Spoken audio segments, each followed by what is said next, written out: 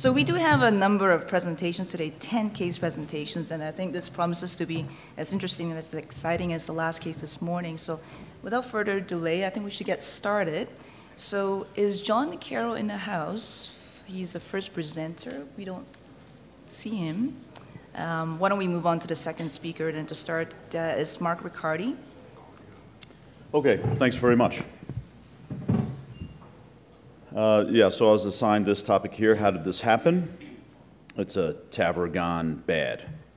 So this is a patient who's 68, had a trifecta 23 millimeter valve placed in 2013 for AS.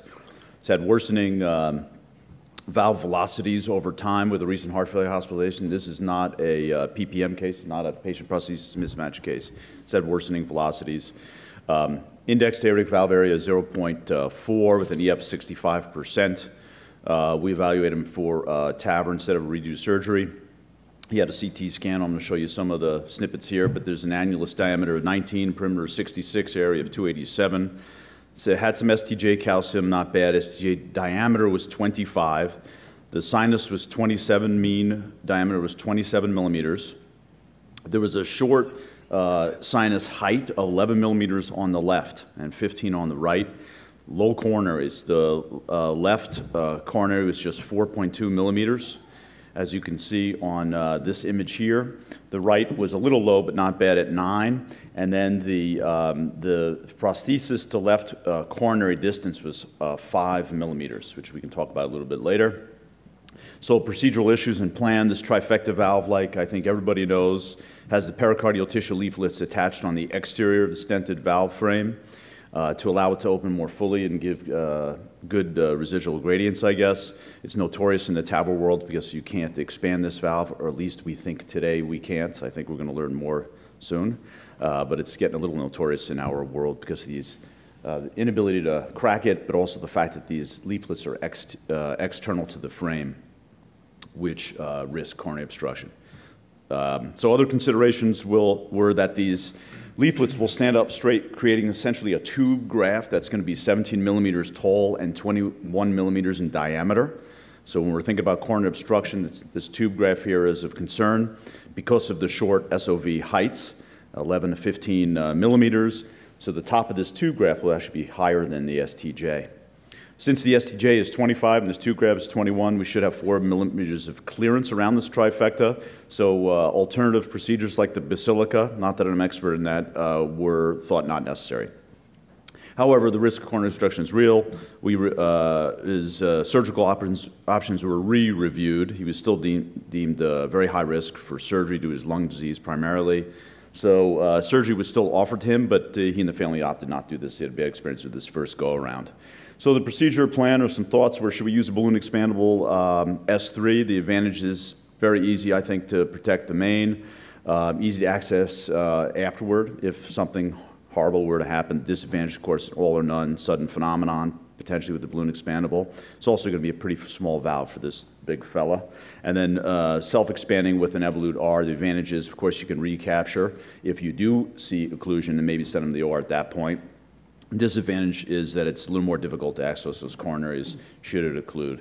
So our decision was made to deploy an Evolute R, 23 millimeter valve, deploy it to 80% when the valve leaflets are opening and functioning, wait a few minutes, and then do an aortogram and see if that left main coronary has occluded or not. We figured if we saw a brisk flow at this point, we'd fully deploy.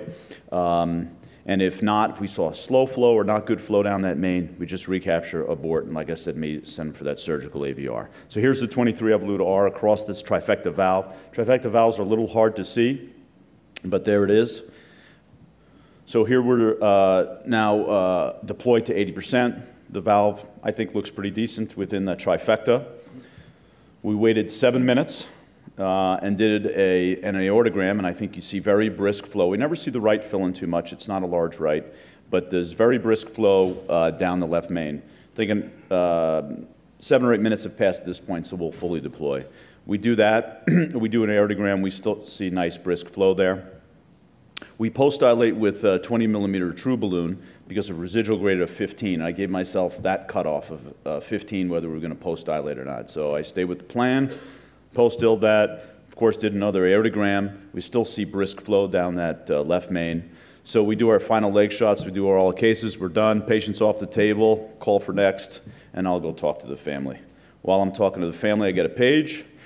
Patient's off the table, he has some chest discomfort, he's hemodynamically stable, he actually looks pretty okay. Do a quick echo, his ventricle looks fine. But because of our concern, we put him back on the table and do another aortogram, which we see here. It seems like he still has pretty brisk flow down that left main. Blood pressure starts to soften a little bit. Intubate him, put a TE probe down there. It's not helpful at all. We can't see the mouth of the left main. We figured let's put an Impella in, buy some time, get a little evolute interaction there, and kinking of that damn thing. So we say, well, this is very, very quick. Just put them on ECMO. We've heard a lot of people changing their times to decision making about getting an echo, but we put them on ECMO. Just give me a minute, see if I can selectively intubate this main with the JL. This is our wire. We're a little bit outside the main, and you know, a little. I used to play darts, so I was able to get this wire down there. We do a selective angiogram now. It's pretty impressive. Trifecta valve. So that's clearly not where you want that leaflet to be. So we put a 5.0 stent, position it, deploy it. We did this in favor of pull evolute up, of course, but we decided this might be an okay way to go. We do some post-stent angiograms, which I think look pretty good. We left the stent out inside the frame a little bit of that core valve. We now put the Impella in, this time maybe a little less hurried and a little with a better result to vent his ventricle. So what were the lessons learned here? We got subacute coronary occlusion is real. We know delayed coronary occlusion is real. I mean, this is real stuff, especially with these expanding valves. The nitinol took a little time and maybe pushed that leaflet further towards the main. Maybe there was a little clot or something. We had reversed them after the leg shot. Maybe we got a little clot behind there. Maybe these measurements are just not perfect. We were kind of talking in millimeters here, and maybe they're just not perfect measurements, of course. Maybe that leaflet tore and created this. So some questions that were asked: should we have done a basilica up front? I'm sure a lot of people would say yes. Should we have started by protecting the main up front? And then last thing is 7 minutes. You know, where do we pick this time? How much time do you need to pass before you do your final aortogram? We waited 7 minutes. Was not good. In retrospect, also, was this trifecta leaflet too close for comfort? This is that aortogram magged up for us here. I don't know. You know, I don't know. Maybe you could see it. Maybe an aortogram is not enough. Maybe you got to do selective coronary angiography, like we learned back in the 60s. And then maybe there's some other stuff going on. Not to delve too deep into my brain, but we all have a certain amount of confirmation bias when we're conflicted. We have cognitive dissonance, and we also have motivated reasoning, right? The tendency to accept what we want to believe a lot more easily and with less analysis than otherwise. So we scrutinize much less when things don't go our way, and I think we could have been a little more careful in our interpretation of the angiogram, doing a selective coronary angiogram for this case. Thank you.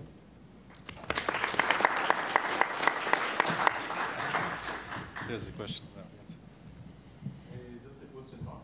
So, be easy on me, Danny. So the VTC at the level of the coronary probably was okay. Right. But I guess the inflow, how much room did you have in the inflow if you create a circle of the Yeah. Yeah, I mean, I don't know the exact answer to that, but I agree with you. These are not the biggest sinuses in the world at all. So I think, you know, not enough. Yeah.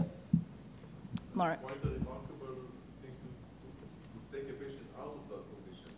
About 50% mortality we have in patients that have coronary obstruction. Yeah. So you should be congratulated to take the patient out of that. Thanks. Great case, Mark.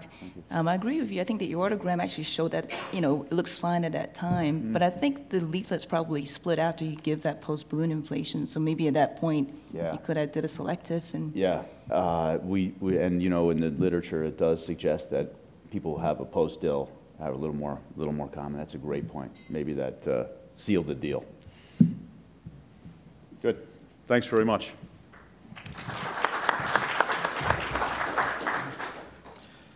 So next case, I just want to invite Anupama Shivaraju, a great save.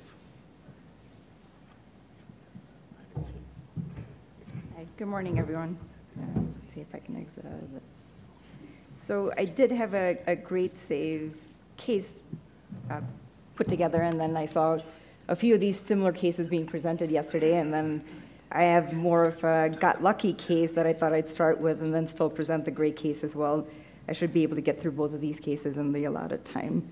So the first case is a 78-year-old gentleman had symptomatic severe aortic stenosis. He had a new lung mass that had a biopsy-proven squamous cell carcinoma. Pulmonary and oncology that's seeing him said he has a good one-year prognosis, but go ahead and proceed with taking care of his valve so then we can do chemoradiation, shrink that mass, and take him to surgery. So in terms of medical and surgical history, he has COPD, not on any home oxygen. He's had a prior CABG. His SDS is low, but we're proceeding with TAVR just because of the urgency of him needing to get that surgical resection of his mass. On echo, he meets the gradients in terms of it being severe, and on cath, he had all 3 grafts that were patent. So this is just to show his pre-cath echo showing severe aortic valve stenosis. Since I put this together yesterday, I borrowed the 3-Mencio report just to show in terms of CT sizing. I usually do my own CT sizing. And I size based on mean diameter and not so much on area or perimeter. And we predominantly do use SAPIEN 3 at our institution. So based on the CT measurements, we looked at the coronary heights, SDJ, everything was pretty straightforward. We decided to go with the 23 valve. We had moved forward and we're doing conscious sedation. We do have a new surgeon starting with us, and until he gets to the comfort level, we've sadly been going back to now reintubating the patient and putting a TE probe down, which in this case saved us.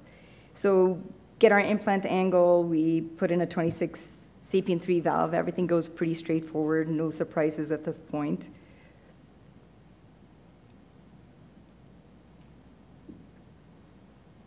So then we look at our post-deployment echo.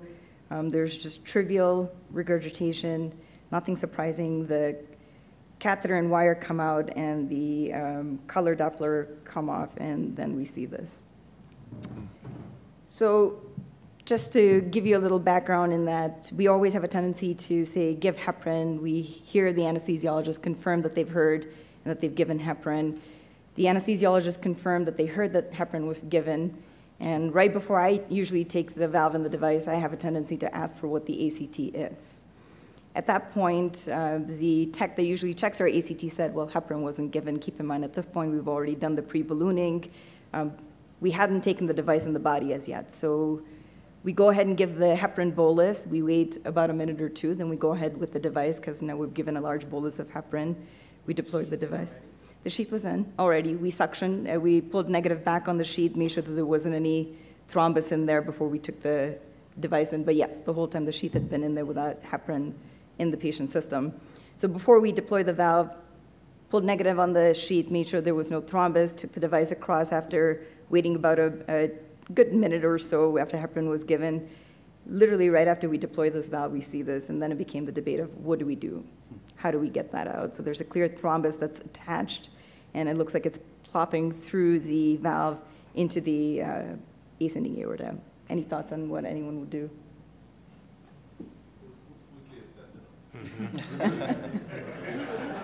Send home with it.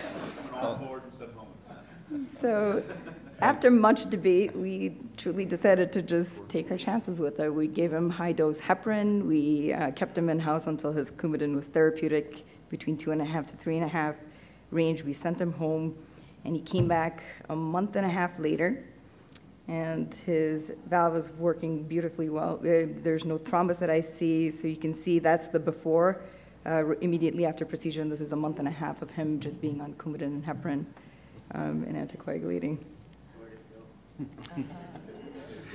He did not have a stroke. There was no ischemic bowel. There was no peripheral ischemia. I'd like to think that it just magically disappeared. So in pre and post, the echo pre showed a severe gradient, and then his gradient at a month and a half was less than 10.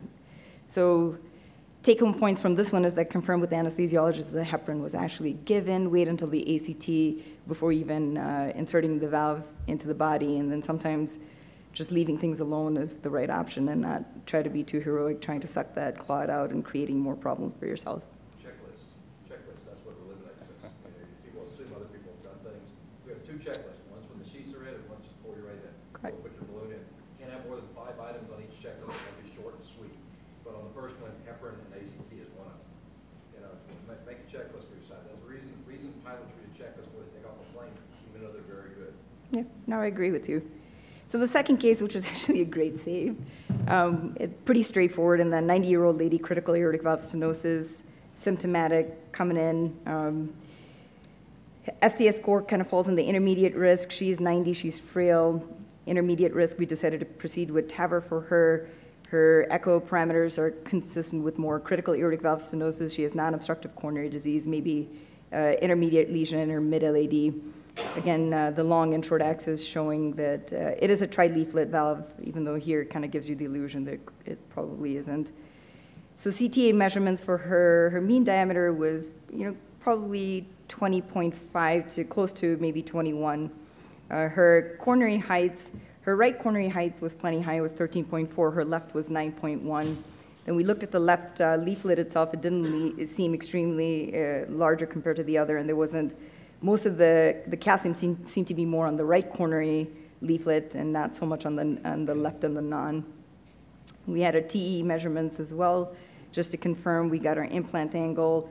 There was a debate between putting a 20 and a 23, so we decided to take a 20 balloon and balloon size it. I also put the 20 in just to kind of see how that leaflet behaved in terms of the left main height and how the calcium behaved. And there were some telling signs that probably at this point should have made us think, just go ahead and protect that left main. But we had everything in the room and we just were silly and decided to proceed with deploying the valve and taking our chances with it. So as soon as we deploy it, she is hypotensive, and then her blood pressure actually surprisingly recovers, and then we saw that flow, sorry. You see that sluggish flow in the left system. We just made sure that there wasn't any significant MR and no significant AI, no pericardial effusion. You can see the short axis view of the LV before the TAVR, and then after you can see the whole lateral wall now being hypokinetic. So I just decided to take a selective angiogram, so I put a catheter, XB35 catheter into the left main and took selective angiogram. You do see flow. I haven't done anything at this point. You're seeing TME3 flow in the coronary system. And then on this view, you can see the calcium coming up. There's definitely involvement. You see the calcium obstructing part of the left main. It's not obstructing it completely. What I didn't capture is then I decided to take a quick picture of the right coronary as well, and then took a JR4 catheter, and when we took the initial injection under fluoroscopy, there was a large filling defect in the mid-RCA. And that's what prompted me to put that wire down, and the moment I put the wire down and took an angiogram, that defect was gone. I wanted to make sure it didn't embolize anywhere distally, and it didn't. As you can see, there's good myocardial blushing. I don't see it anywhere in the PDA or PL. So I took that left catheter out, then decided to proceed with stenting that left main because I didn't want to leave that calcium obstructing. So we took a 4-5 stent, deployed it, and then post-dilated with a 5-0 balloon, and then got good flow in the coronary system, in our left coronary system with no residual defect, really. And then just took another final selective angio just to make sure there was flow in both coronaries. And then again, this is the echo on the right that showed you right after we deployed the valve with the lateral wall being hypokinetic. And then the one on the other side is after we've deployed the stent to show that that LV did recover. And her gradient was, well, I saw her, she's 8 months out from her TAVR, and she just followed up with me last month, and she's been doing well, and actually she's out dancing. And takeaway points for this is that coronary obstruction, even though it's rare, it's life-threatening. And when you have coronary heights less than 10, you have long native leaflets with heavy calcium. If you have a small sinus of Valsalva, Or as Dr. Ricciardi just pointed out with the last case, when you have valve-in-valve, especially with mitral flow trifecta that have leaflets on the outside, these all increase your risk of coronary obstruction. So it's important to do a careful assessment and look at your images and have a plan in play, whether you decide to protect the left main or do a basilica or decide not to even just proceed with TAVR. So thank you. If you can stay here for a second. I have a quick question. I think on your first angiogram, when the balloon was inflated, we could not see the ostium of the left main clearly. I think it was more on the irregular view. I think probably that would have given you a better clue. I think the left main was occluded then. Right. On the second case with the balloon? On the first, yeah, on the second case, actually. I just asked Danny, I mean, have you done basilica and native valves? Yeah, this is exactly what I wanted to say. We started by thinking that we tear leaflets of the R cases, of stentless valves that are prone for coronary obstruction. And then came patients with bovine pericardial stenotic leaflets, and we did it and succeeded. And then came patients with native AS, and we did it and it succeeded. And it seems to be, like in recent months, there is a significant growth, especially in native AS TAVR procedures coming from Basilica. In 3 cases at risk for coronary obstruction. The risk for coronary obstruction in native AS, conventional TAVR procedures, is about 10th the risk involving valve procedures. It's much less than 1%, but we have many more conventional TAVR procedures than valve. Eventually, I think that it would be around 50-50 valve and native TAVR cases coming forward. How many native basilicas have you done? 15. Well, are they mainly bicuspid valves that mainly that you're circularizing, or are they cases like No, this? only one of them was a bicuspid that was the intention. It was Did you- conventional native AS, usually in patients with very small anatomy, very small iliofemoral, small sinuses, that we needed even to do transcatheter to bring the device there and get into position. Did you do any for just bulky leaflets, not because of coronary height, but just because the leaflets were very tall? There is only one case that the distance was quite okay, but the leaflets looked like they were rheumatic disease or something, very bulky, unusual leaflets. That was the And you were able to cut across the bulky leaflet just fine? yes. Yes. Sometimes it takes more time. Do you put the sentinel up first before you do that? Been cutting these valves out for 35 years, that that you can actually cut across that with anything less than a chainsaw. The great thing about being older is I've been wrong so many times in my life that I know the line. But we go in and cut these valves out and take a pair of heavy scissors to cut across this thing. But I think some of the work Danny does continues to amaze. Thank you.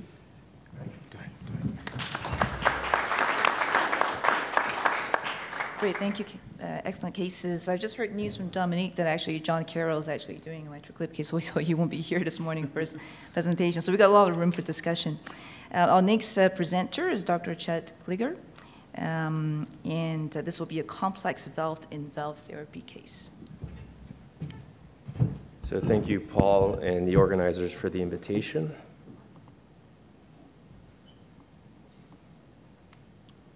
These are my disclosures.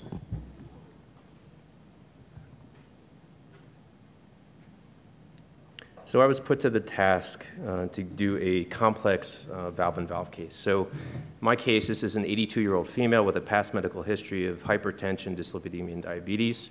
She had prior CABG or bypass surgery 20 years prior with a lima to an LAD and a vein graft to an OM and OM1 and OM2. followed in 2000 with an AVR and mitral valve replacement with a 25 millimeter Magna pericardial valve in the mitral position. She has chronic stage 3 kidney disease and chronic pancreatitis and came to us with 3 months of shortness of breath. So here's her transthoracic echo. You can see normal ejection fraction on this view, thickened leaflets, severe bioprosthetic mitral stenosis, and you can see the antegrade mitral gradient is near a mean of 20 millimeters of mercury. The gradient across the mitral valve, the aortic valve was mildly elevated, and she had mild aortic valve dysfunction. So thickened leaflets on the transesophageal echo. On the right, you can see the difficulty in valve leaflet excursion with some central mitral regurgitation. So as we do our reconstructive CT and we think about valve-in-valve therapy, we're clearly concerned about LVOT obstruction. And you can envision if you put a mitral valve and you post the leaflets of this pericardial valve, that the risk for outflow obstruction is not going to be low in this patient. So if you create the new LVOT using the 3Mencio software, as many of us do for this therapy, it was borderline around 180. And the question was this a safe therapy to actually proceed with valve-in-valve? Thinking of bailout options for her, the coronary angiogram revealed a patent lima to an LAD and patent graft. Her native right system was normal. She had mid-LAD occlusion right after the first septal, and you can see there's a 99% stenosis at the ostium of that septal perforator. Some would say that this would be difficult for an alcohol septal ablation. Maybe it's actually quite easy if you can dissect that severe stenosis. You may actually knock out that septum and actually open up the LVOT. So based on our heart team approach, the STS score was about 10%. She was deemed inoperable for a second reoperative sternotomy, and we decided to proceed with a mitral valve-in-valve implantation. So we took the next steps. 8 French sheath was placed, as we've seen mitral valve-in-valves performed here on the case presentations. Pre-closed on the left, put a Langston catheter on the right to check gradients across the LVOT and aortic valve. Did our transeptal puncture, put the Agilis sheath, got the pigtail to run out the anterior wall of the left ventricle, placed our pre-shaped confida wire, which we like to use. Originally, when we were doing these, we were railing out the apex and putting even Lunderquist wires. Now with the confida wire, safer for the LV. Did our balloon septostomy with the 12mm Mustang balloon and made sure that we were able to drive this across into the mitral prosthesis. So what we decided to do to assess for LVOT obstruction, they've done true flow balloons, which are perfusion balloons. I just show it on the right with the center lumen that's open in the aortic position as they position mitral valves to prevent LVOT obstruction. This is something that's been reported before. We actually use the perfusion balloon to post the leaflets of the pericardial valve to assess gradient. So we had the pigtail, Langston pigtail across the aortic valve, and as you can see on the right, the peak-to-peak gradient before the balloon inflation was about 40, and after it was 40. So based on this, with the 24mm balloon, we thought that it was safe to proceed, that we wouldn't have to worry about LVOT obstruction. So during our inflation using TEE guidance, transgastric view, you can see that there's no color turbulence in the outflow, and we pulse wave through the outflow tract, and it looked good. Took the next step, proceeded with the antegrade approach, took a 26mm S3 valve, cross, positioned it nicely, positioned it with the distal edge at the stent struts, and got a nice deployment with about 10 to 15% on the atrial side. And you can see on the echo after deployment that there really wasn't much turbulence across the outflow of the LV. And we pulsed it, spent some time looking at the system, and everything looked great. So we thought we were good. Took the system out, hemodynamics were great, the patient was doing well. And you can see, just looking at the turbulence and looking at the gradients post, that there was no change from when we had started the case. So 5 minutes after deployment of the S3 valve, she became hypotensive. Blood pressure dropped to 50. We quickly put an Impella CP in the left ventricle, decided to upsize the left system where we were. Well, actually, she already had the E sheath in. We put the Impella through it, gave her blood, fluids, and then we're trying to understand what had occurred. So our echocardiographer had identified that there was no LVOT obstruction.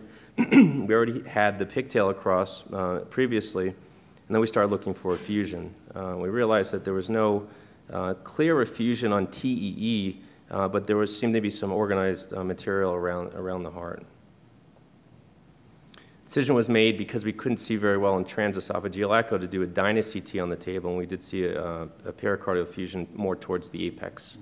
On a transthoracic view, you can see nicely, it took us a little while to figure this out. I actually put a needle in the space before we were able to identify with the transthoracic probe, but you can see clearly to and fro flow that with the wire we lacerated the LV. On the right CFA, what we decided to do is pre-close. We upgraded to a 16 French cannula. The patient was actually stable with the Impella. Put her on pump via the right side via an A&V cannulas, and were able to remove the Impella catheter. Our surgeons did a left thoracotomy, exposed the LV, patched and directly sutured the left ventricle with pledgeted sutures, and were able to repair the LV successfully. On transthoracic, this is our post-transthoracic image. You could see limited pericardial effusion, but LV back to normal, and this is her being off pump. And I will say that 6 months post, she's actually asymptomatic and doing well, living independently. So some take-home points for us is that you can use the perfusion balloon as a way to assess neo-LVT obstruction. Clearly, LV laceration due to a preformed shaped guide wire is rare, but it can happen. So this has been reported with the Lunderquist wire across the LV, but now we've seen it. We had it happen to us using a Confida wire. But early detection for this is essential, and without it could be fatal. LV laceration in the setting of prior cardiac surgery could be a challenge to identify at least on transesophageal echo. And pre-procedural planning, I think, is key that allows you to really get full percutaneous access. And for this case, we really didn't have to do cut downs on the groin. So luckily, a challenging case. We were worried about LVOT obstruction. In the end, the patient did well from that regard, but suffered from an LV laceration, which we were able to bail out. So thank you very much.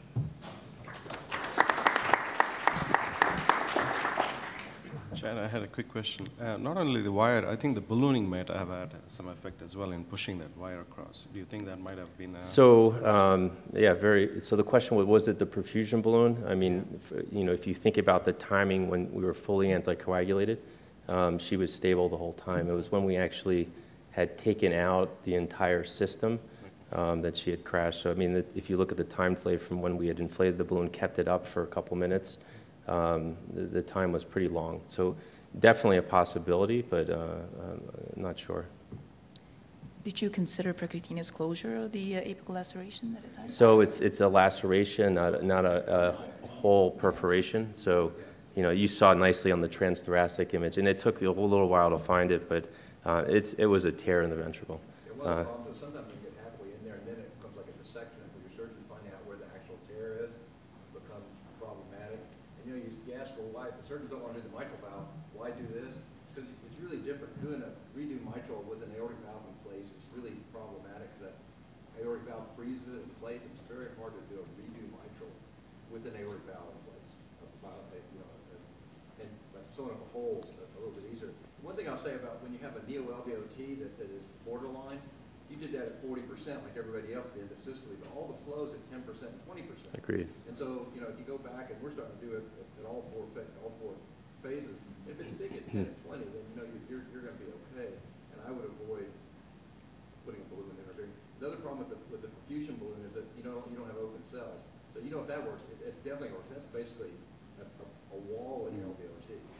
You can see it stuck this far beyond your valve, and yet it's not like your valve that S3 has its open cell. That's solid there. To Dr. Reardon's point, is there a chance that you could fool yourself by inducing a gradient with that balloon so far across that you then end up doing things that you may not have had to do? Yeah, of course. I mean, the goal for us was to end the balloon at the distal edge of the valve. And you're going to post a leaflet, so it's not technically the S3 valve, it's the leaflets of the pericardial valve. But agree, you don't want to drive it too far into the ventricle. So the perfusion balloon obviously gives you a little bit of time to do your hemodynamic measurements and stuff like that. But I'm just trying to think that you're gonna you drop flow, yeah. Into your LA, and how will that affect the physiology of the stroke line going through your aorta? So if you saw the gradients, the peak-to-peak gradients, there was a drop in pressures. So clearly with the balloon inflated, some of your stroke lines go down into the LA. True. I'm just trying to think about it. I just wonder if it may not be a true test of True. or your stroke line. A lot of your stroke lines are actually going to the LA. True. But it gives you the time, obviously. Great, thank you.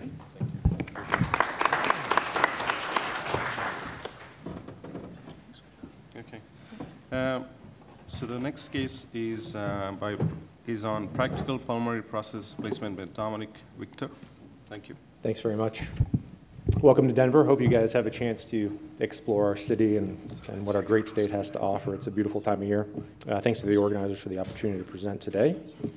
So I'm sort of going to walk through very practically our approach at the University of Colorado to pulmonary valve replacement, transcatheter pulmonary valve replacement.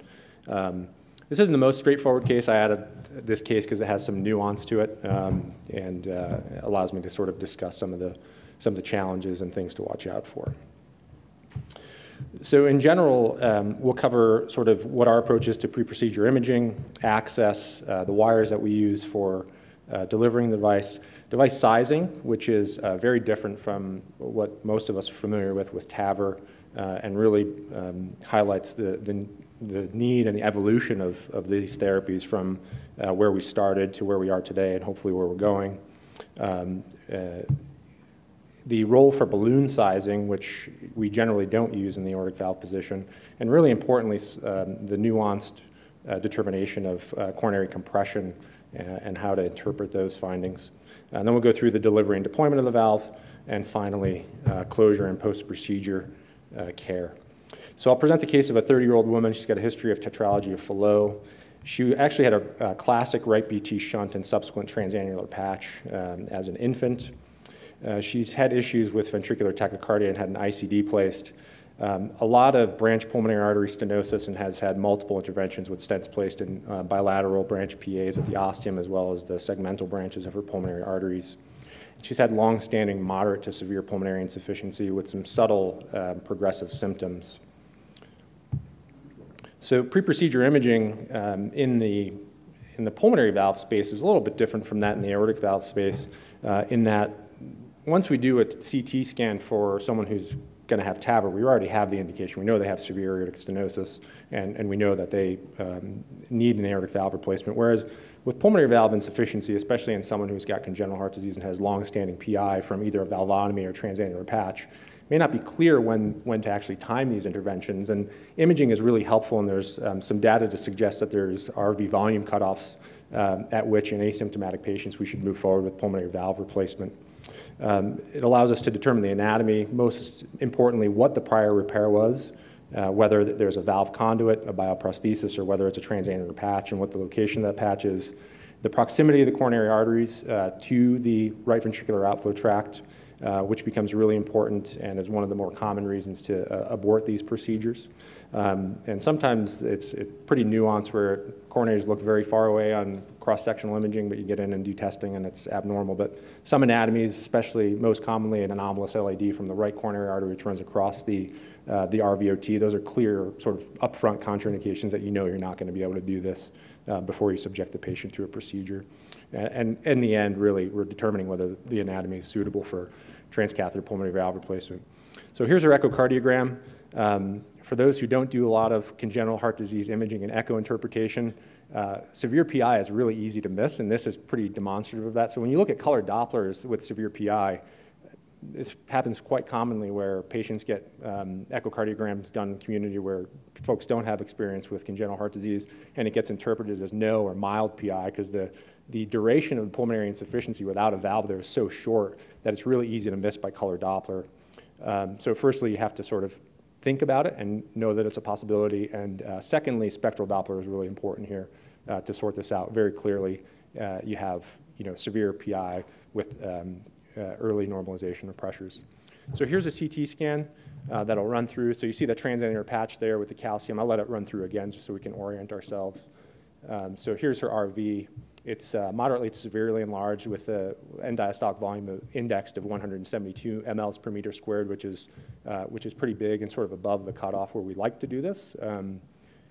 So both PAs are stented, so branch PA stenting, and that becomes important when we look at the imaging from the case and something to be cognizant of if patients have branch PA stenting, because it can make parts of this procedure very challenging. And you see in the area that's very anterior behind the sternum, you see this patch here that's very calcified. So this is the reason why the surgeons didn't want to operate on her. So essentially a patch and RVOT plastered up against the sternum, high risk for bleeding issues and needing to go on pump before you even open the chest. So thought that transcatheter pulmonary valve replacement was a good first start. So pulmonary valve sizing. So in bioprostheses, this is pretty easy. We use the valve-in-valve app. The congenital interventionalists like to balloon size things, so even if we know what size bioprosthesis it is, we oftentimes will balloon size just to make sure there's not significant pannus ingrowth, to make sure we get good expansion of the valve. But really what we do in native RVOTs and patches, we'll take angiograms. Biplane is really helpful in this as opposed to other transcatheter valve replacement. I wouldn't say it's absolutely necessary, but it makes life easier and spares contrast dose because you need these two views to make accurate measurements.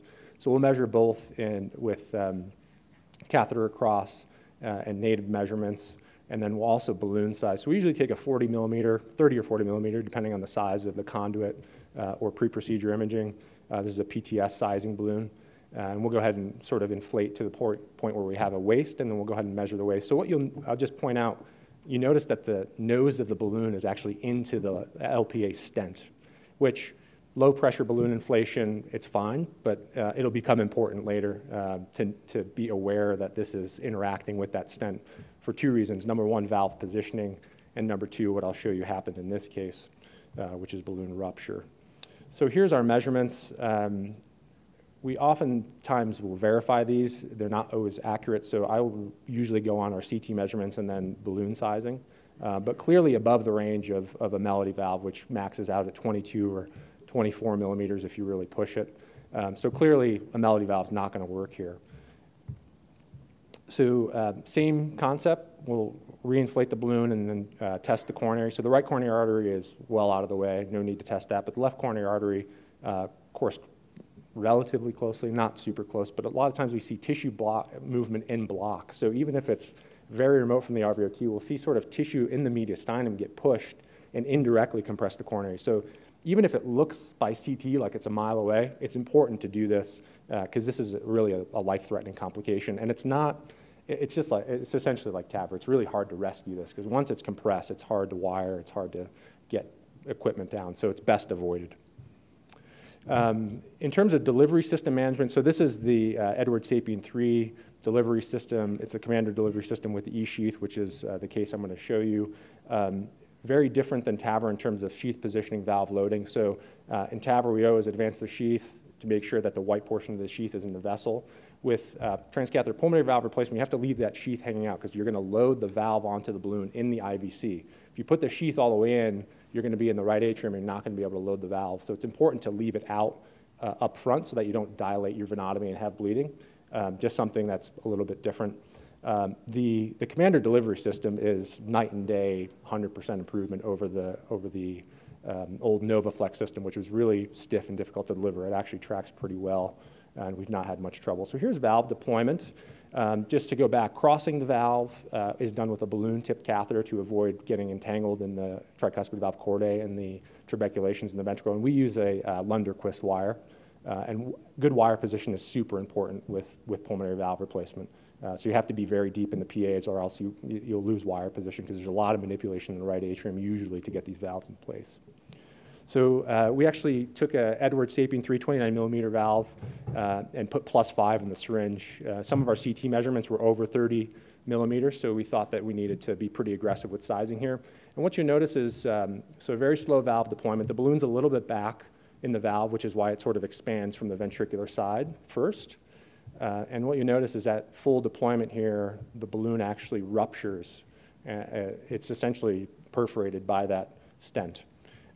Balloon ruptures are potentially a problem. We've had some balloons shear off, and oftentimes when they rupture on their own, they rupture circumferentially and become like an umbrella, and we've had sort of disarticulated balloons that we've had to snare.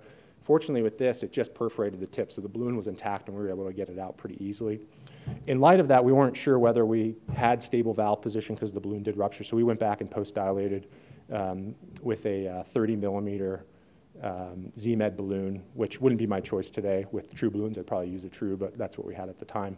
And notice that we have full valve expansion.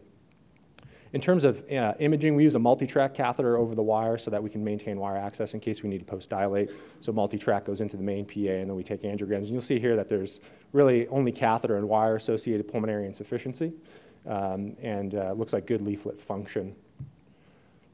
And we always measure the valves at the end just to get a sense of whether we're fully expanded. In this one, we got pretty close to 29 millimeters.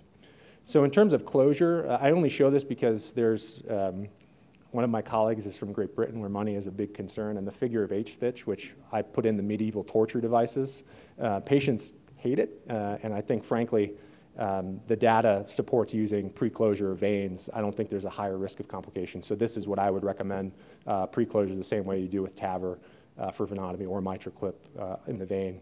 Or if you really want to be terrible to your patients, you can do that and go inject Lido every 2 hours overnight. But it works, but I think it's, I think it's easiest just to put a couple per-closes in and get out of Dodge.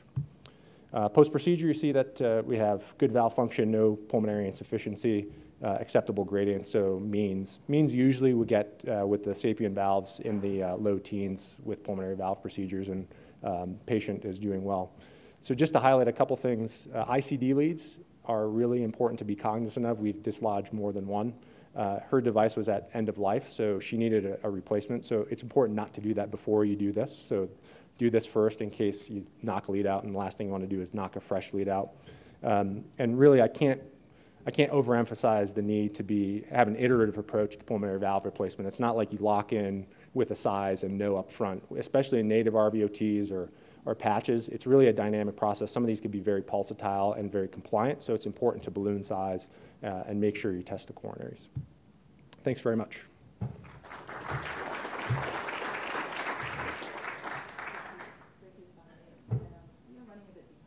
Okay.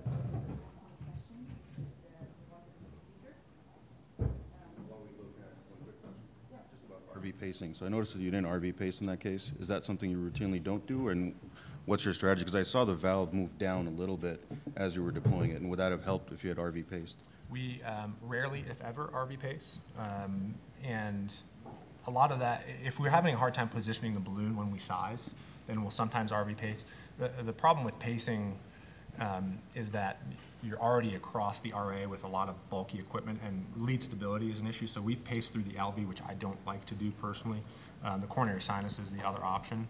I think this valve moved down firstly because the balloon was slipped back, and then once the proximal or the distal portion of the balloon inflated, it sort of milked down out of that stent. But we don't routinely pace for pulmonary valves. Okay, all right. We have our next speaker, Gilbert Tang, who will talk to us about challenging case of tricuspid therapy. Thanks so much for the invitation. This could be a tricuspid case. As you know, tricuspid clip is an off-label procedure. So just as a disclaimer. So I am the site PI along with Paul Sorajja and Zabel Carr for the Triluminate TriClip feasibility study. So this is the TriClip system. Essentially, it's the same as a MitraClip NT, but the guide delivery is a little bit shortened and a little bit of a angulation in terms of more favorable to the tricuspid valve because the shorter distance travel. This is a prospective single-arm multi-center feasibility study involving European and US sites. There are 3 in the US sites and possible expansion in the US. The pivotal trial is going to be probably next year. The criteria is moderate greater TR of NYHA class 2, 3, or ambulatory 4. 3-year follow-up. The endpoint is TR reduction at 1 grade, at least 1 grade 30 days, and secondary endpoint of cardiac mortality. So these are inclusion criteria. Moderate, severe, or greater TR by core lab has to be appropriate heart team to high risk for surgery. No indication for mitral valve intervention, and suitable tricuspid anatomy by imaging. Exclusion, if you have concomitant moderate, severe, greater MR, you have to fix that first. Moderate pulmonary hypertension right now is an exclusion criteria. Any leaflet surgery done was excluded. Pacemaker IC lead is not excluded, provided that it doesn't interfere with the procedure or imaging. Right now, age over 90 is excluded, and also in dialysis. So I just want to talk to you about our first case at Mount Sinai. It's a 72-year-old female, NYHA class 3, peripheral edema, polycythemia, myelofibrosis, on home oxygen. She has also a permanent pacemaker with AFib. She just made the criteria for pulmonary hypertension. We also actually did a MitraClip repair for her severe primary MR a year ago with ASD closure, given the right to left shunting cross. And you can see she's on optimal medical therapy already. You can see this is the baseline TEE. You can see here, TTE rather. So you can see here, right ventricle, in the anterior posterior leaflet. You don't see the pacemaker lead in this view, but I'll show you in another view. So one thing we learned is that if you have to have a reasonable septal leaflet in terms of mobility and not over-restricted, you can see here that's the pacemaker lead here, and it's quite mobile. It's actually go towards the central orifice, and you can see this is the TR location, which is more along the anterior posterior, relatively central. It's a functional TR, and you can see here where the pacemaker lead across.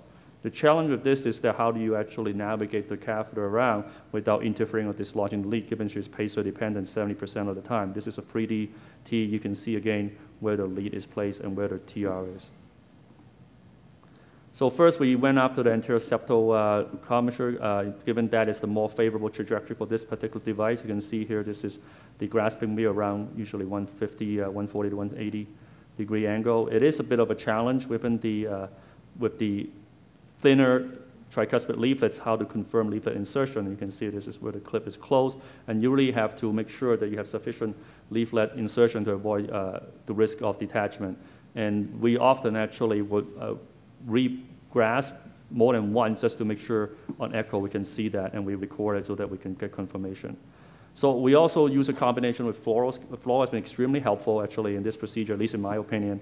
You can see here the anterior septal and posterior leaflets are roughly in this kind of orientation, LAO. And thankfully, in this patient of ASD occluder, you can also guide roughly where the septum is. And you can see this is RAO, roughly the trajectory of the anterior septal device. Now, this is the anterior posterior. This was our second clip target. You can see the first clip's already poured here. It's a little bit closer to commissure. We were concerned about interacting with the lead, and also with the mobile lead interacting with the clip acutely that can cause dislodgement, so we placed a little bit further away. And you can see here the challenge with this particular location is that you literally have to go above the lead and then reach underneath. You can see it on fluoro here on the RAO view. You have to go above to maintain a favorable trajectory, and then you have to actually go around it. So what we do is actually the whole respiration, also do a Valsalva maneuver before we cross in the ventricle, just to see how the lead can shift in the position before we cross. And we actually hold respiration, we cross, so that we actually minimize the movement of the lead when we cross into the ventricle. So here you can see here the transcatheter is really excellent in terms of looking at the clip orientation. You can see it's anterior posterior leaflets here. Well, that's the previous first clip. You can see with X-plane, you really can see the leaflets pretty well here. You try to get a view where you don't have to lead across. If you have to lead across, that means you're too close to the lead, so I would not recommend grasping there. So we actually play a little bit safe, just go a little bit more lateral. So here's the final result. You can see one clip here and the second clip here. And again, we also interrogate the stability of the clips with the lead. Again, we would do certain respiration maneuver to mimic more physiological conditions. For example, the patient Valsalva, would that cause a potential interaction with the clip? So here's the pre-implant. You can see here, in terms of anatomy, this is the post-implant. That's clip number 2. This is clip number 1. You can see here, the lead was quite mobile previously. Now that with one clip there, certainly limit the mobility of the lead somewhat. And you can see this is the pre-implant, and this is the post-implant. Really, we almost eliminated the TR at the anterior posterior segment, where you can see here it was quite significant beforehand. So this is pre-implant, that's post-implant. This is 30 days, so she has moderate TR, and most of the TR is actually around the lead. We actually contemplated whether to extract the lead and put in a micra. We've done that in the past. I published that before, but I think given her morbidities and the lead is actually quite old, we worry about, obviously laser lead extraction and complications associated with that, so we just enrolled her study into the trial without that, and you can see that's really the residual TR. So in summary, I think HUS repair of tricuspid with existing pacing lead is challenging, but it's feasible. Really, at least in my experience, the combination of echo and fluoro guidance really help you put in the right spot without interacting with pacing lead, and respiratory maneuvers can really help confirm the absence of interaction. Thank you.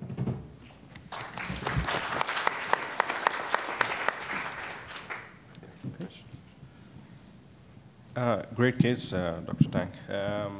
I mean, the imaging seems to be the crucial role here. So any comments on how the imaging people are orienting to the whole process? Yeah, so the number of papers published in the literature showing the protocol essentially on TTE and TEE imaging in terms of the screening these patients. We routinely, before we screen these patients in our clinic, optimize them. So work with our heart failure colleagues to make sure they're medically optimized. As you know, the loading condition can shift the tricuspid gap and also the pathology quite a bit. So we optimize them, bring them to the lab, and some of the things that we learn is if they have previous mechanical valves is a big problem because acoustic shadowing, we learned that. Pacing lead ICD is also a big problem. Not that the anatomy is not favorable, but that the imaging, the acoustic shadowing really hurt you on being able to do a grasp at the time of procedure. So those are the things we look for at the time of screening as if you were going to do the procedure and be able to really accurately determine whether the patient is suitable or not. Thank you. Yeah. So the next speaker is Lee MacDonald. There is more than one way to close a hole. Thank you.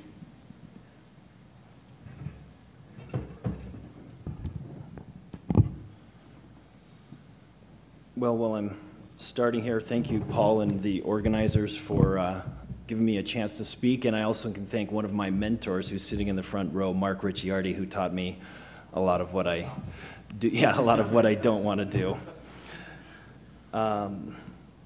So the title of my case is There's More Than One Way to Close a Hole, and we've had a whole bunch of interesting cases on tricuspid valve and aortic valve and TMVR, and I'm going to go back to the original structural heart procedure, which is that most of us have done, which is PFO closure.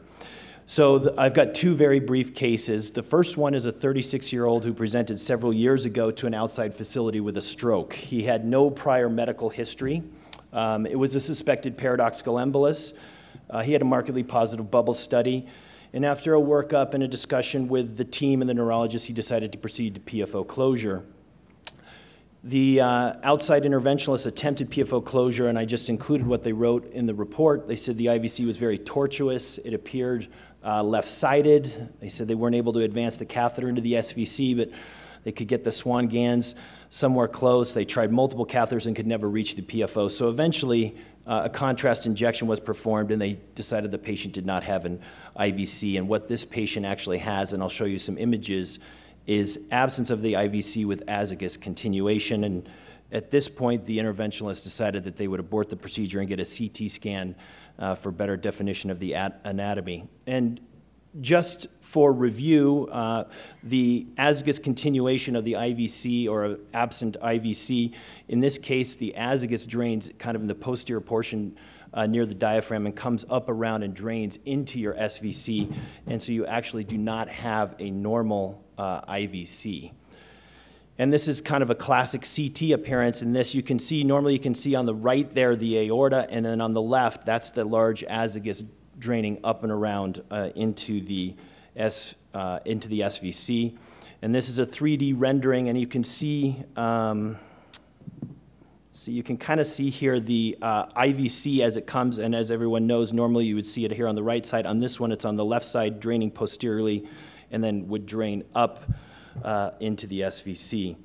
So with this, the person doing this procedure decided to refer this patient to me, and this is just another CT scan. I'll let it play through one more time where you can see the contrast filling the SVC. You can see coming up right here, you can see a really nice picture of that azygous vein draining into the SVC. So after reviewing it and discussing the options, we decided on a right internal jugular access, and I'm sure some of you have attempted this. The TE had shown a prominent PFO. It did have somewhat of a tunnel appearance.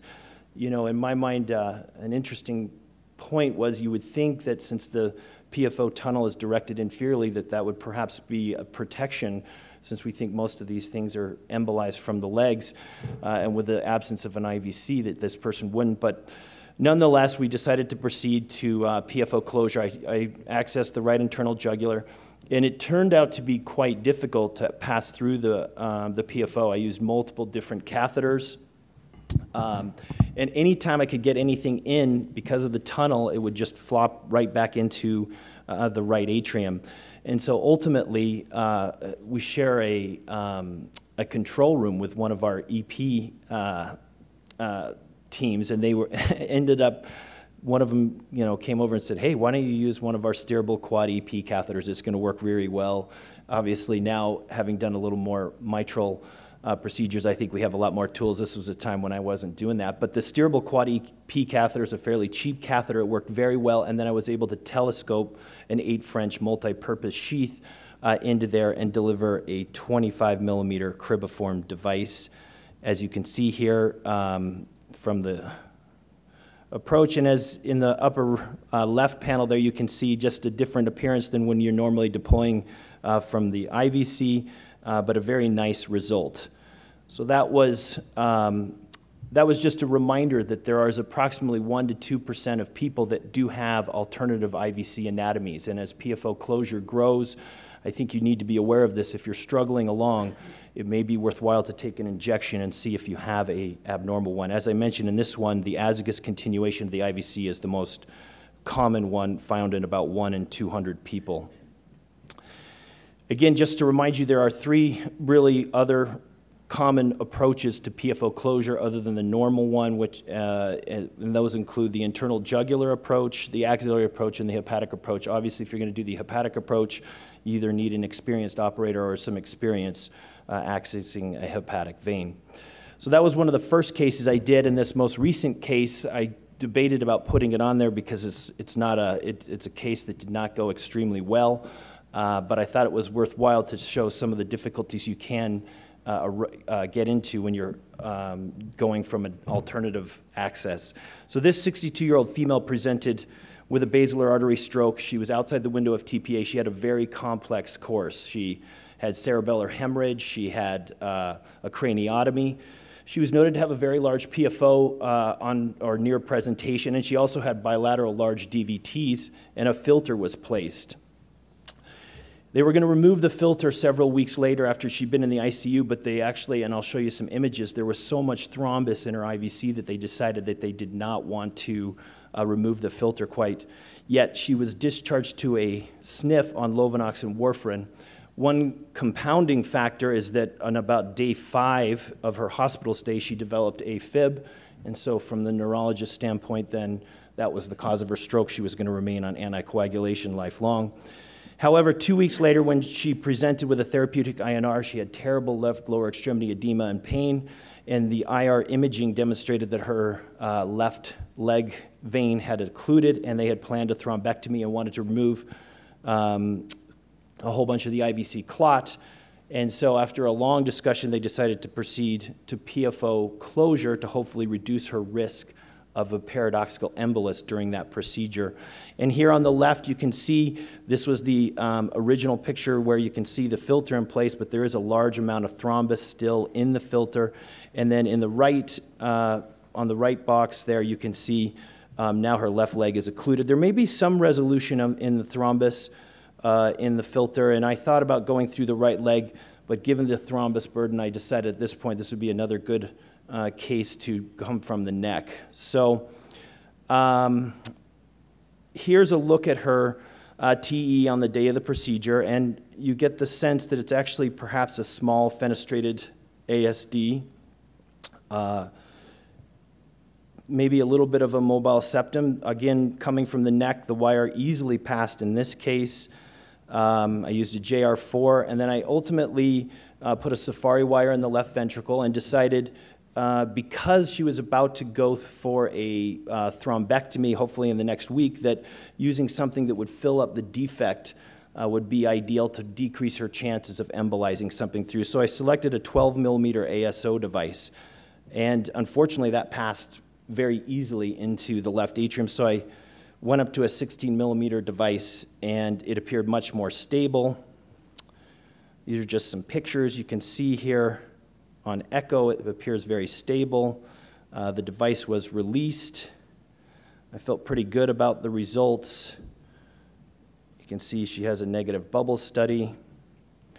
I went out to write orders, and as I always do, I asked the tech to take one last x-ray, and then unfortunately the device had left, and that was an unfortunate thing. Fortunately, the device was easily retrieved from the descending aorta. It had embolized into the descending aorta. And after deciding what would be my best approach, I actually ended up deciding to come and get femoral access. So I actually did move through the IVC filter without difficulty from the right leg. And you can see here then that the defect opens up quite significantly. So I had really been fooled coming from the neck approach on how big the actual defect was. So I ended up putting a 20 millimeter ASO device in, and I did a very vigorous tug test and push test, and it turned out very well. And this is the image of the patient the next day. Approximately 4 days later, she went for a thrombectomy and had, I didn't include those images, but had a removal of her filter and a removal of a large amount of thrombus, and she'd done well. So I thought there were some key take-home points that with the recent trial results regarding PFO closure, I think the number of people going to PFO closure is definitely going to increase. So those of us that are doing that procedure need to have an alternative approach plan for those patients. And I would only caution you that you have to be very careful when you're planning and sizing those. You can easily be fooled when you're coming from the neck. And I guess the last piece is also that, as I did in that last case, most of these cases can easily be done through a filter. So thank you for your attention. Appreciate that. Thank you, Lee. Great cases. Any questions from the audience? I got two questions, really quick one. One is just technically, where do you end up putting the torque view once it's in? Do you leave it in the LA and before you deploy the LA disc, or do you actually, stabilize it in the LV, then pull it back? And because as you advance the ASO through, it tends to shift quite a bit. Yeah, both. I much rather deploy it in the LA if I can. The first case, it was much more difficult, and I had to be almost in the LV. But the second case, I guess there was a little more room. It wasn't as hard. And I think one of the key things there, like you said, is just having good wire position and knowing where your wire is as you unsheath it. And I think, you bring up another good point is one of the reasons I selected this device is I think if you're going to try and do this from the neck, the delivery system with this device is much more suitable to trying to deliver these fairly easily, at least from my experience. Have you done one with the cardioform? Has anybody done a cardioform from the neck? No? It's a lot larger bore. Yeah. You can use the Agilis actually as the delivery sheath. So if you have the steerable quad catheter, you can get that through, you can move the Agilis. At the time, and you could see by the fact that I used a cribiform device, I had not started in on MitraClip and anything, so I was just trying to find a way to get myself stable in the left atrium. So. The exact same thing happened to us. Every time we try to advance a sheet, the wire just flopped, everything flopped back in the RA. But once you put the Agilis, took that curve out, then you can actually just send all sorts of delivery catheters. Yeah, we use in this case I used a multi-purpose, which did the same thing. It got me into the left side. So, thank you.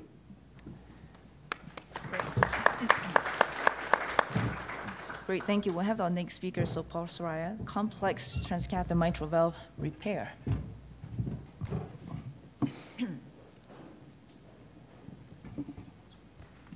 It's always good to see the ones that don't turn out exactly how you want to as well. That's the purpose of these sessions, so thank you, Lee, for showing that. So I'm going to show you a case here, and I know some of you may have seen this before, but I think most of you probably have not. Here are my disclosures. So this was an 85-year-old woman. She had had previous surgical repair done elsewhere about 8 years before she came to see us.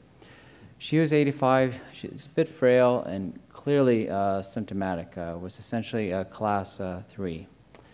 She had a very difficult family, and to say the least, I know, Susan, you may remember this family, but she really wanted something done, and she pushed really hard, but this is what we were dealing with.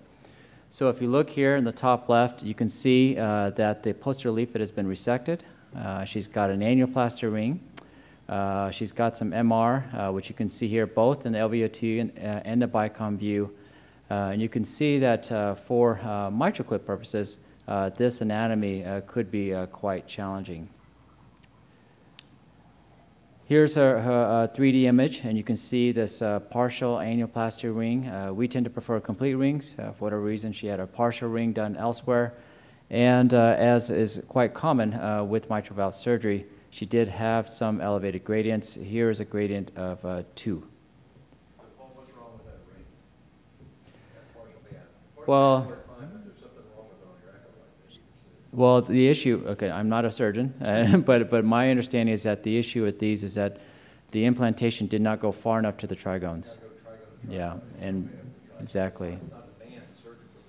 Exactly. So that it slipped down or wasn't implanted, and so the remodeling happened that way. Absolutely. So here we're looking at this patient. She's desperate. She really doesn't want to avoid surgery. So we offer MitraClip. So I'll just show you in the interest of time of how we did it. Now the key here is that the posterior leaflet had been resected. There's very little, if any, posterior leaflet tissue. So you got to think to yourself, well, what are you going to anchor the posterior arm of the clip to? Well, we're just going to find something to anchor to. And the reason why that's important is because when you do that, you want to have your transeptal relatively posterior, because you're going to be pulling the CDS posteriorly to grab whatever tissue you can grab. And so here we're going to go right down the middle because that's where most of the MR jet is. And here we've got the clip lined up. And what you don't see before here is that essentially I've taken that posterior arm of the clip and essentially pushed it over as a bumper over the annuloplasty ring. And that just tells me that I've gotten as posterior as I can, and then I pull as posterior as I can, and the posterior arm here is sitting on the annuloplasty ring. And then we've closed the clip, as you can see here. The posterior arm has a ring in it. There's an anterior leaflet in here, and the gradient, which to my chagrin, because I thought, the gradient of 2, I thought we were going to end up with a gradient of 8, 10. It actually only went up to 4. So here, as one of the concerns is there's not a whole lot of tissue here, so I'm going to tug on this like there's no tomorrow. So I'm tugging on this, making sure it's rock stable, because the last thing I want to do is see this go into the patient's head. And so here I'm tugging on it really hard, and you can see, there's the radiopaque portion of the annuloplasty band, but there's obviously the band that you can't see that the clip is anchored onto. And after we're quite happy with how this is secure, you can see here that we've left it behind. And this is the final result. And so you can see here the clip is on the annuloplasty band and the anterior leaflet. The MR has been completely relieved.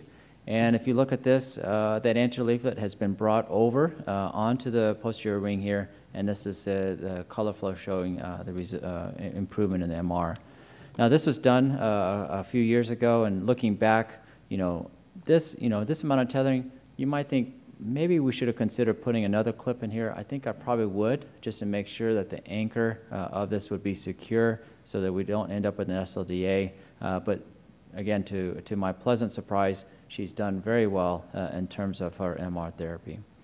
So key points, go very posterior if you have posterior leaflet that's deficient or absent. You always want to be wary of stenosis, because with surgery, it's going to be a downsized annuloplasty when they do surgeries. It's always going to be smaller than the native. And in this patient, I had some concerns about this valve being small, but if you look here, look at the pressure half-time. A major reason why this patient's gradient was elevated was not because of the MS, but because of the MR, because the pressure half-time is actually very, very short here. So that can also give you a clue as to whether stenosis is going to be a problem. So thank you very much.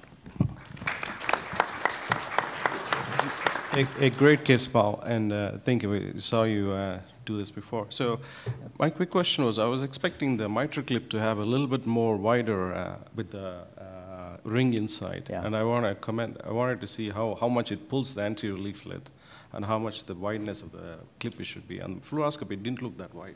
Yeah, you're right. And I don't know if it's because maybe I wasn't truly on the annuloplasty ring, and maybe I just grabbed some posterior leaflet tissue and cords, and that's really what we're anchoring to. And maybe I shouldn't be saying that we were on the ring. Right. Yeah. Yeah. Right. Whenever we do a resection, yeah. It looks like there's no posterior leaflet. Now, if you just do cords, it leaves some posterior yeah. leaflet. But it then sticks backwards, so there's something behind it that you can't see that you're probably grasping. So that's exactly what we did. We just hoped that whatever tissue there was, that we grabbed. So that's a great point for doing this. Just grab whatever you can't see. Right. I guess we don't really know the long-term durability of doing this, but No. I think you'll have to be really cautious and really certain that you have a really good grasp on the anterior leaflet in these cases. Absolutely. Yeah. Great Thanks, case. everyone. Yeah.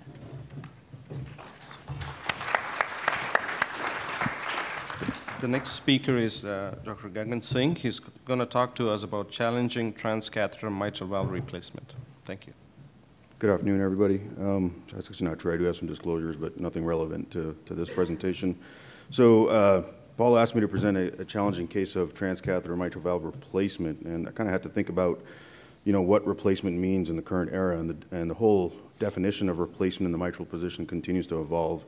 You know, we saw a case of complex valve-in-valve case earlier, but, you know, there's valve-in-ring, valve-in-Mac, and then there's a traditional full-on valve replacement where you take a structure and put it inside the mitral valve, the native mitral valve, and you know, we have Tendyne and Intrepid, and obviously there's other things that are in the pipeline, such as M3 and 4C, but you know, we haven't done our Tendyne yet. Probably, hopefully, in the next couple of months, we'll do our first Tendyne case. But I thought we'd talk a little bit of a complex valve and ring case we did recently. And I saw Danny in here earlier. Hopefully, he's still in here. I'd love to get his input on this case. It was a young female, 69, but she was 69 going on 99. She had multiple comorbidities. A little over a decade ago, she underwent an annuloplasty ring, a number 26 physio, and also went a tricuspid annuloplasty at that time.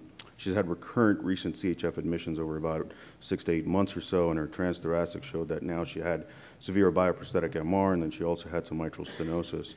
Her transthoracic echo, again, confirmed that there was regurgitation, there's flow convergence and diastole, consistent with some transmitral gradient. The gradient was about 8, which may or may not be terribly abnormal for this type of valve.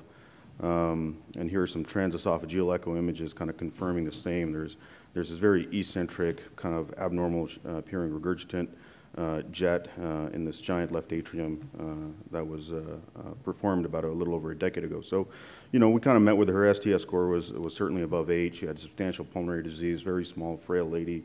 Her rehab potential was pretty poor, especially for a sternotomy, but also for a transapical approach. We really felt she would not tolerate that well. So we ended up electing a femoral venous, a transeptal puncture, and then try to deliver a SAPIEN S3 system under rapid pacing. So this is from the Valve-in-Valve app, and as I learned, you know, during this case, you know, these are semi-rigid rings, the Physio 1, and the alloy is a cobalt chromium alloy, and they're generally rigid along here anteriorly, and then they're a little bit more flexible here in the posterior section of it, and this is kind of what it looks like on the bench top, and then under fluoroscopy when you're looking at it on FOSS. The Valve-in-Valve app recommends a size of 23 on the SAPIEN system, and this is kind of what it would look like once it's deployed. You know, you're trying to look for at least a 70-30. Here under fluoroscopy, it may even look 60-40, and then with the understanding that, again, the shortening occurs from the atrial side down once you're deploying it. Now, we also routinely do our own CTs and our own reconstructions, and you know, we're getting diameters of about 24 to 17 with an average of about 20 or so. And in her particular case, the neo-LVOT was not a concern, so we weren't really too concerned about that. She had a ventricle that could tolerate it. So we performed a transeptal puncture posteriorly, dilated the interatrial septum, and then we created an LV rail. And this is an important point for discussion because I think, you know, if you're able to externalize it through an apical hole, you get better coaxiality when you're trying to deploy the device. Other people have kind of taken it out the aortic valve and kind of snared it and then kind of used the femoral vein to maintain some degree of coaxiality. But that is one of the limitations of this type of replacement. And as you can see, it may have caused some problem down the line. So as was mentioned earlier by Dominik, you know, the sheath, you cannot advance it all the way in. You have to leave it out, and you actually mount the valve inside the IVC. And she had a very big left atrium, so we had to use this banking technique, you know, kind of banked off the posterior wall of the aorta and finally bring it across the ring and began to put it into appropriate position. So here we are. We kind of understand the marker, the middle dot marker is kind of at the level of the ring, but most of the shortening is going to occur from the atrial side down. And again, we're shooting for about, you know, 70-30, 30 on the atrial side, maybe 40 will tolerate that. And LVOT obstruction was again not a concern for her. So we're beginning a rapid pace here on the bottom left, and the balloon is beginning to inflate. Kind of we're making micro adjustments as we can, and so far everything looks pretty darn good. Kind of like the positioning. We can see that the parallax, we're losing some of the parallax, so the valve has shifted a little bit. But you know, we go ahead and take it. And this is kind of what it looks like afterwards. We do have a nice hourglass figure.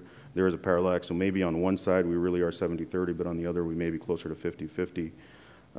And this is the echo right afterwards. So what we have is, you know, the valve itself is nice and well seated. However, there is pretty substantial paravalvular insufficiency, or in this case, para-ring insufficiency. I mean, between the ring and the prosthetic valve, there is no insufficiency, but probably the ring itself dehisced from the tissue as part of our deployment. So what is a mechanism? You know, the one mechanism is that, you know, you're taking a round structure and putting it into an oval structure, and so that creates a lot of tension on the ring itself and pulls it away from the tissue, and certainly that can contribute to formation of this para-ring insufficiency. And a lot of that may have to do with coaxiality, and you know, we're learning more and more about valve and valve and ring. You know, if you look at Danny's at least the data he presented last year, you know, about a third or 80, he had like 80 patients or so, and the vast majority of them had the Edwards physio ring. And one of the mechanisms is coaxiality. Now, if you look, we normally look at it in the RO projection where we have the ring lined up, and we think that we're totally perpendicular, but we usually don't look at an en-face view, because in the en-face view, we still could be not coaxial. This is kind of what we would ideally like to achieve, but you could tolerate this too, and you could probably tolerate that, but what you can't tolerate is when it's canted off the side, and you really can't tell that when you're looking at it just from the side, and you really need an en-face view, and whether that's, you know, 3D TE or whether that's fluoro, you know, you can use that, but even if you have detected it, well, how do you achieve that coaxiality, especially if you don't have an apical extrusion in the rail coming out the apex side. So this continues to be a challenge for these valve and ring procedures. And so here, this is on the left, you'll see right before we started to deploy, this is where the position is, and look at the ring, it's totally perfect, perfectly in plane, and then as soon as you see the ring with maximum deployment, the ring is totally shifted. So we really lifted it off where its base, and likely, again, because of lack of coaxiality is probably what did it. So even if that does happen, you know, we kind of detected the mechanism. At this point, what do? You know, we elected to proceed with para-ring closure. We were able to get an Agila sheath in there, use 3D guidance to get 2 glide wires across here on the left image, and then ultimately we sized the defect with the help of transesophageal echo imaging, and we went ahead and deployed 2 AVPs. This is kind of the final picture. You do have to confirm both in the en-face and the side view that you're not through the valve, and you want to be, and not actually also through one of the open cells in the ventricular side. You were in the appropriate position. So we had good deployment. On the left here is the pre. On the right, you see post valve and ring, and then finally after the AVP went in, we had good seal of that para-ring leak.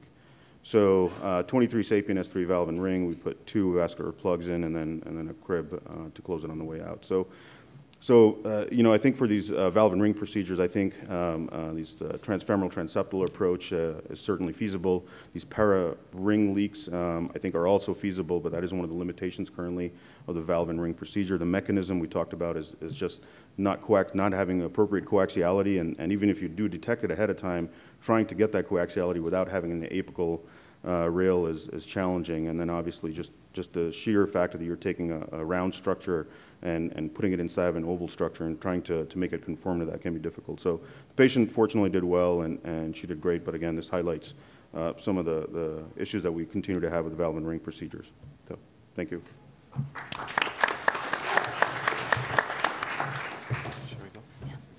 Just one quick comment. Great. I think having 2 wires across and deploying 2 is a great alternative. There, what we have in Canada, we have the AVP3, which is more oblong for peridevice leak. So, nice. You know, typically we just use 1 to start. But great case, though. Yep. Thank you very much. So the next speaker is my co-moderator, Dr. Jacqueline Saw. She's going to talk to us about therapy of no-rim ASD. Thank you. Great. Thanks, Tilak. And thanks, Paul, for having me here today. I'm going to go back old school and talk about ASD closure and show some of our disasters. I would preface it by saying that these are really early cases a few years ago, and I like to think that we learned since then. No relevant disclosures. As you know, that secondary ASD accounts for about 70% of all ASDs, and these are the only ones that we can close percutaneously. But despite that, still only about 80% can be closed percutaneously, and the remainder should be closed surgically. The reported complications are device embolization in about 1 in 200 cases, and erosion's a lot lower, but can be reported up to 0.3% of cases. And these are some of the challenging anatomies. And when we do ASD closures, most of us think this is usually pretty straightforward. But if you encounter really large ASDs, or especially those with floppy septum or tough orientation of septum, and especially those, for the purpose of this talk, having no rim or deficient rim defined as less than 5 millimeters can really make the device closure more challenging. And typically the location of these rims that are deficient are anterior superior or the aortic retroaortic rim and posterior. If you look at some of the older series here, primarily in children, 640 cases, when you look at ASDs that are deferred for surgery, about 37% or so are due to deficient rims, and in children it's primarily in the posterior inferior part and some in the anterior, in the aortic part. And in adults, in this series from 440 ASD in Greece, patients ranging from age from 3 to 52, 42% were deficient in terms of rims, and 30% were in the aortic position, and 12% in the posterior position. So with that in mind, let me show you a couple of cases. The first example here was a gentleman in his 30s, and we offered him surgical closure, but he refused that. And you can see from the baseline TEE that there was really not a lot of aortic rim. And on TEE, it measured about 18 millimeters. Not only that, but if you look at the septum, it's actually quite floppy as well. So we embarked on this procedure. Again, this was several years back. And using ISIS guidance, we did stop flow balloon, 21 millimeter.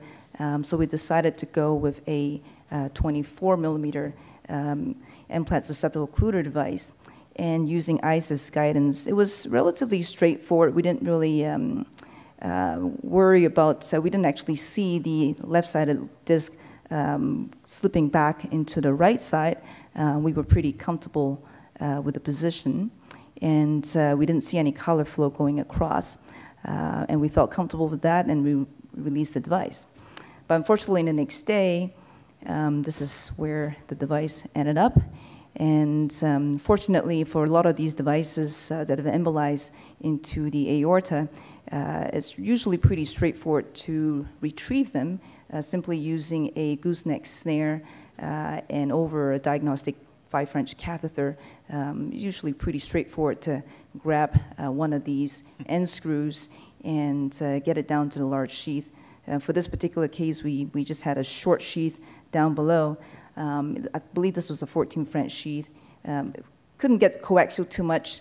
It was a bit of a challenge trying to get it coaxial. After a bit of manipulation, we were able to just, with a lot of force, just pull this whole device back into position, back into the sheath, and having just pre-close for this femoral arterial puncture wasn't too much of an issue, and then we went back in with a 30 millimeter device this time, and this time we definitely did a tug maneuver to make sure the device was stable and there was no color flow across the hole on the ICE catheter.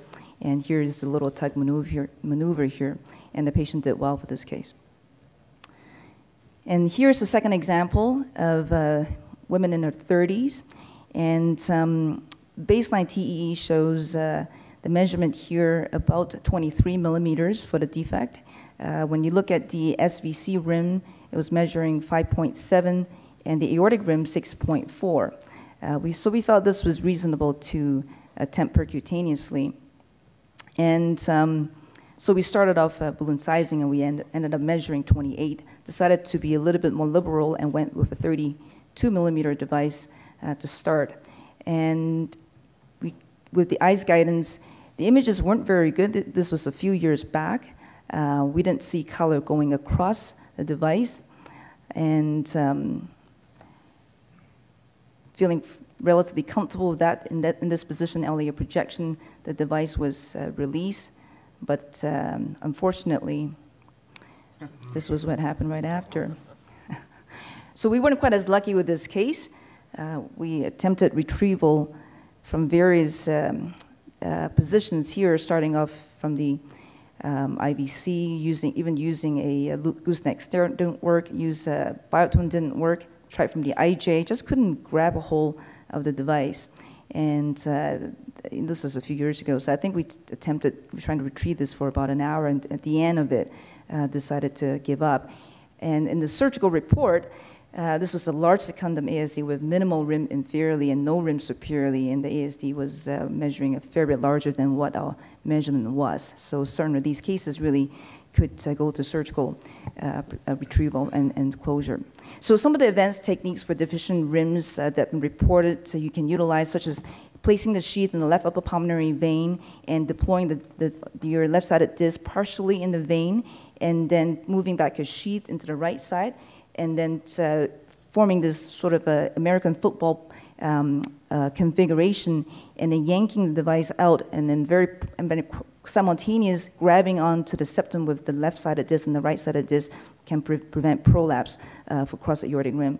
There are some other approaches that's been described using a tulip bulb, basically positioning the sheath in the right upper pulmonary vein first and enabling you to then have a more coaxial alignment with the sheath for aortic rim deficiency.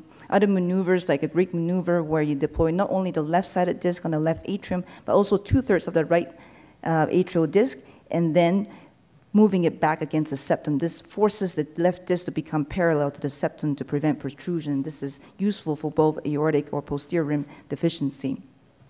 And there's some other techniques as well for posterior rim deficiency. Partially deploying the left-sided disc in the right upper pulmonary vein would prevent prolapse posteriorly. And another technique is the left atrial roof technique, where you push the left-sided roof disc against the roof of the left atrium and then deploy the right atrial disc and then pulling back the left atrial disc. More complicated approaches include using the sizing balloon on the right side of the atrium to prevent prolapse of the left-sided disc. Obviously, this will require a second femoral puncture. What some operators have done as well is to use the dilator to put it across the atrial septal defect. This will prevent prolapse of the left-sided disc, so you can attempt that. Or very simply, just change the sheath angulation. There is a specific, Hausdorff sheath allows you to keep the aortic edge of the left-sided disc posteriorly so it doesn't prolapse through for aortic rim deficiency. Or even just doing your own beveling of your sheath to direct your left-sided disc more parallel to the septum to prevent prolapse. So these are different approaches you can do. I want to just to be brief, so in summary, NOAA deficient rims can make your ASD closure challenging, and think about device embolization as a potential complication and consider surgery as an option. Thank you.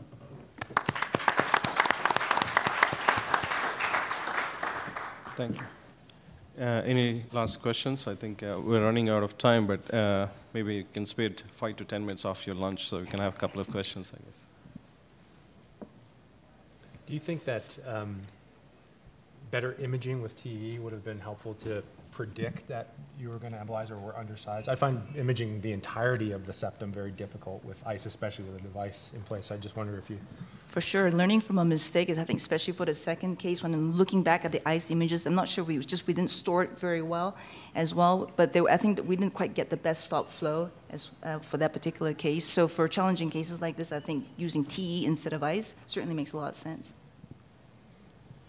Jackie, do you have any concerns about deficient posterior rims and the risk of erosion downstream? I mean, that's kind of one of my biggest worries. I mean, I think there are a lot of techniques to deploy it, but the ones with posterior rims, I'm really worried about late erosion. Right. I think also the deficient aortic rim is the more concern when it erodes through into the aorta as well.